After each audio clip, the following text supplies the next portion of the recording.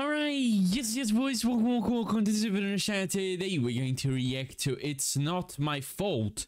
I didn't miss the penalty. Luis Suarez on Ghana losing to Uruguay in 2010. I don't believe it's 2010, but let's see this. Let's go.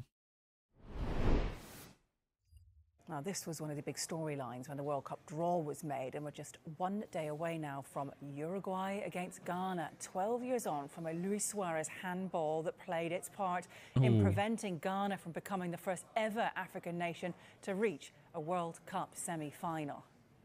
An important game between you, Uruguay, and Ghana.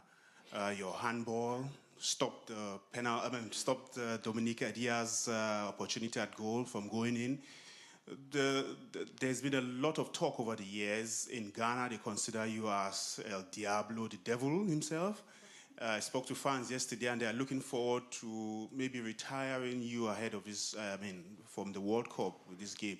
Have you ever considered apologizing? Did you ever think about it, to apologize to the Ghana national team for that incident?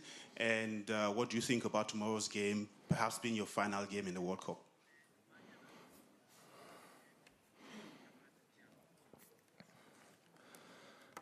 The first time, I don't say the apologize about that, because I take the handball, the ball, but the Ghana player miss a penalty, not me. Maybe I can say apologize if I take a tackles and take injury the player and take a red card.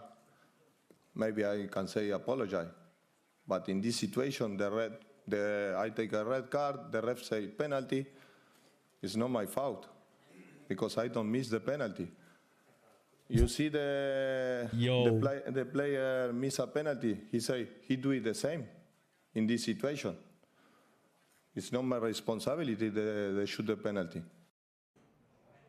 Crazy. Just say sorry, move on. Oh, bro.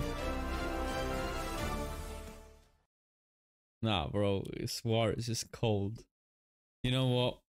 I can't lie. It is what it is. It's a nice video, and yeah, great video, man. Nice.